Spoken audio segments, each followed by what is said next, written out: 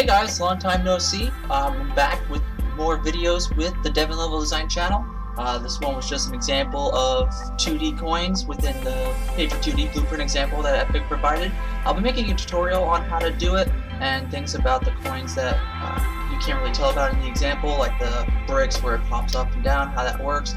But I hope you enjoyed this video. Check out more videos on the right for more tutorials with Unreal Engine 4. But for now, please subscribe if you haven't by clicking on the subscribe button.